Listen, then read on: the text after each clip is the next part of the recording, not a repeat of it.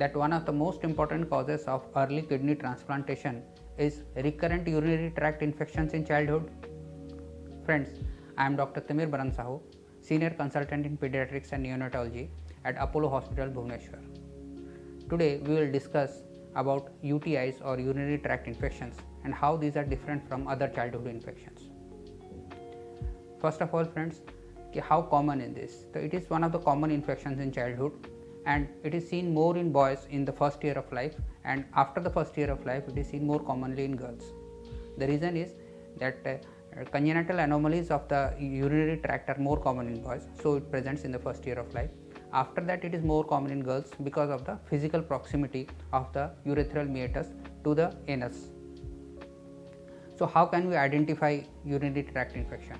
It presents in the form of high grade fever with recurrent vomiting, dribbling of urine, itching over the genitals, and other than that frequency, and the child may feel some burning or pain during maturation as well.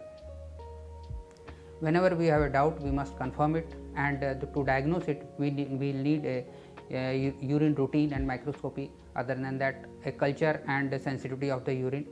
At times we may also advise you to go in for an ultrasound of the KUB region, that is kidney urinary bladder region. In cases of recurrent UTIs, we may have to go in for some higher investigations also, like DTPA scan, DMSA scan or MCUG. About the treatment part, treatment totally depends on the culture reports, and suitable antibiotics depending on the culture are prescribed to eradicate the infection completely. Which brings us, friends, to the main part, that why is this infection so important? So friends, it is important for you to know that infections in the kidneys take very long to be eradicated completely because of the unique anatomical peculiarities of the kidney. Add to that the fact that there is always possibility of scar formation. So every UTI is a fresh insult to the kidney, and which leads to loss of healthy kidney tissue, and which in turn leads to scar formation.